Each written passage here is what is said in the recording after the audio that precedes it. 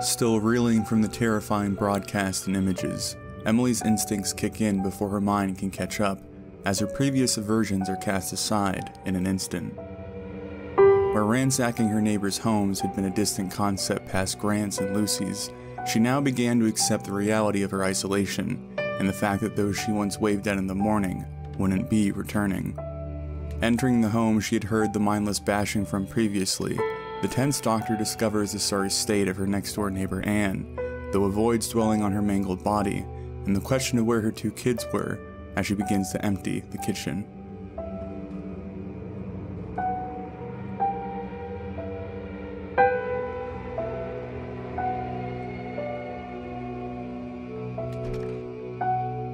Thankfully discovering a satchel to help carry the food and some improvised first aid materials, Emily leaves the eerily quiet residence feeling uneasy and wrong. The items she now limped back to her own home with weren't hers. She hadn't purchased them, she hadn't asked for them, but they were necessary, and now unclaimed.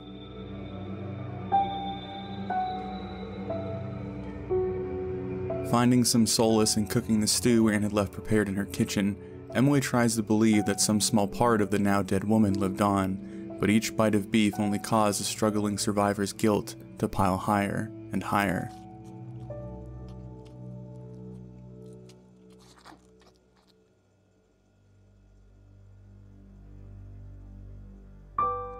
Finally deciding how to give Anne's death some meaning, Emily collects her worn notebook and pushes herself back into the devastated home.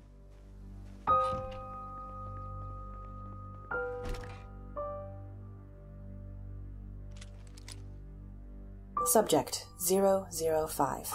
Age 30s, sex female, name Anne. Cause of death, self-inflicted cranial trauma. Notes, multiple severe lacerations that appear to have occurred post-mortem. Minimal bleeding. Hoping to avoid the discovery of more infected neighbors, the tentative scavenger begins to work her way down the street, always staying vigilant amongst the incredible silence.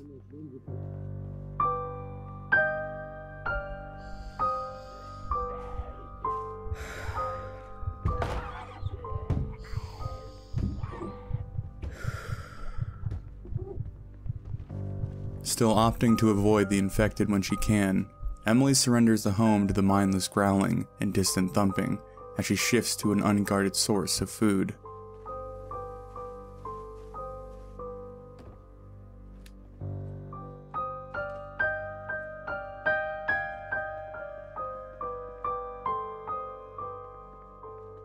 Letting slip a sliver of a smile as she finally finds gloves, her delight is snuffed out as she discovers another firearm and acknowledges her need to collect it.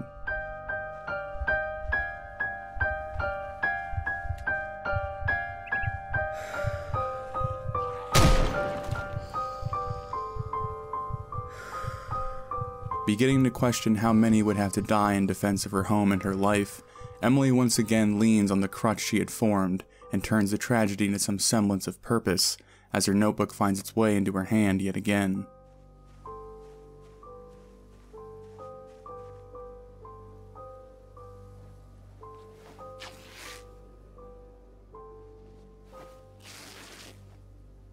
Subject 006. Subject has heavily worn shoes, inconsistent with other articles of clothing, indicating he had traveled a great distance, dead or alive.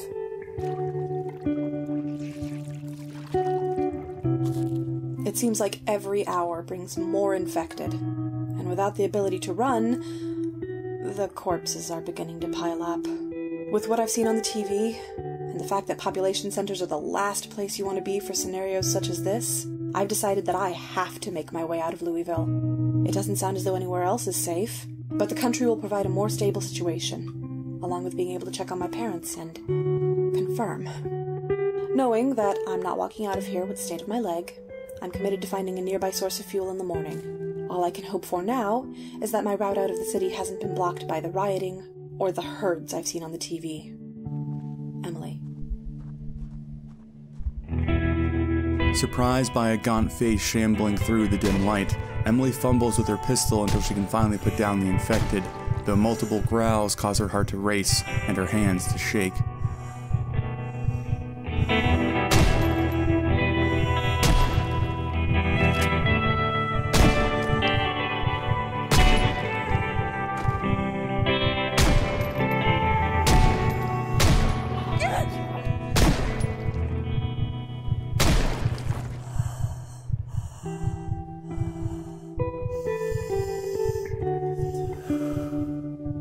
Witnessing her gunfire beginning to fill her once empty streets with more curious dead, the tense doctor retreats back through her home in hopes of sneaking away, but is faced with the tireless horrors invading her once quiet suburb. Not willing to bring even more down around her home, the resourceful doctor remembers a screwdriver impaled in her first victim, now wielding the bloody and slippery handle in her gloved hands.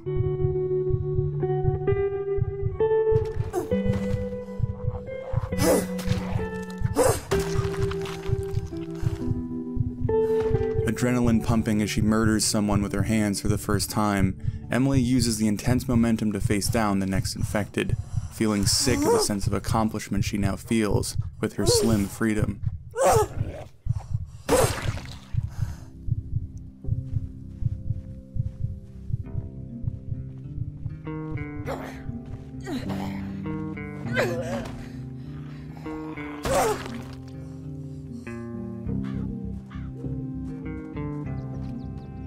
Checking the house across the street with the safety she had secured, she finds that her neighbors had left nothing behind during their evacuation, which turns Emily's mind back to pursuing her own flight from Louisville.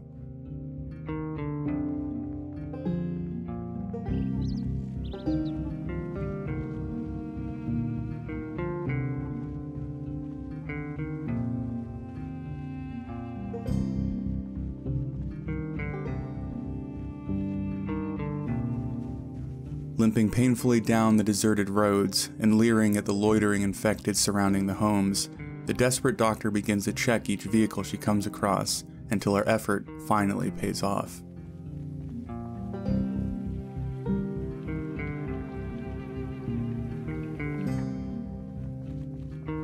Gasoline now sloshing in her can as she makes the trudge back towards home, Emily begins to formulate a list of what she has to pack before she leaves, excited and hopeful to finally be free of this gradually crushing prison.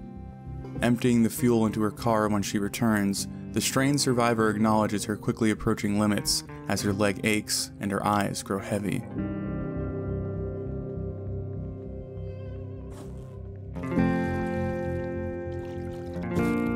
This is a recorded broadcast. It will be set to repeat. An unknown plague known as the Knox infection has taken a hold on America.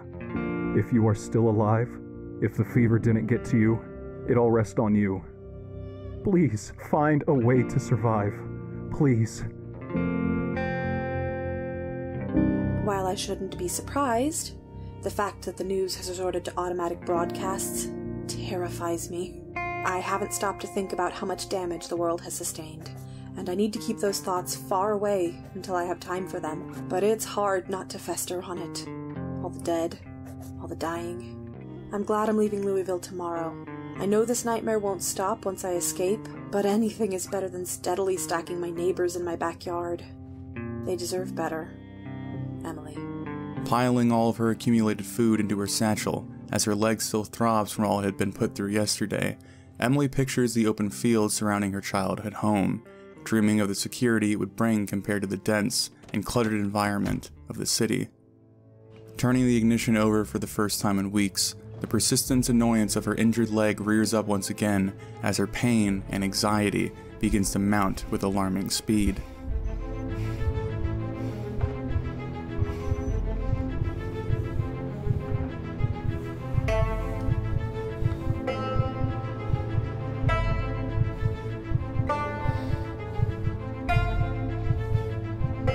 Finding roads blocked and hungry infected closing in at every turn, Emily's heart threatens to thunder out of her chest as her vision grows hazy with fear and her desperation hurls her back in the direction of her only safety.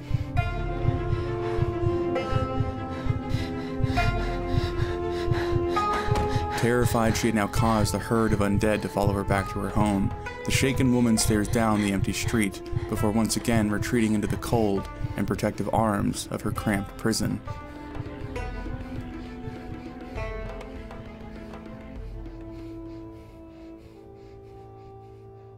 Finally working her way down from the terror that had come from her attempted escape, Emily's mind instinctively distracts itself by putting her to work.